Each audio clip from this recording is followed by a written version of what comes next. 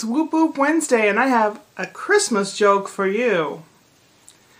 3 men died, and they're waiting at Heaven's Gate to get in. And St. Peter's is at Heaven's Gate. And he asks them, he says, "Can you show me something that represents Christmas and Christ? And then I'll let you in." Something that represents Christmas. The first guy pulls out his lighter, and he lights it. And he says, "This represents Jesus, the light of the world." So St. Peter says, "Okay," and lets him in. Second guy pulls out his keys and he jingles them.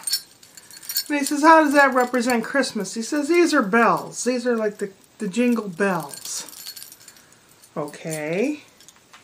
The third guy, he reaches in his pocket and he pulls out some lady's underwear.